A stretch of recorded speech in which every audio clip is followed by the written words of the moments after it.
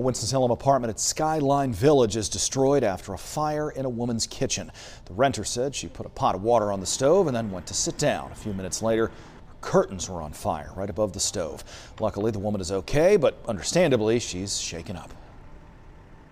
I cut on the stove to boil a pot of water, and I went in the living room, was watching my program, and all of a sudden I heard like a crackling sound, so I looked, and all I could see, I have a curtain over the kitchen door, all I could see was orange and red.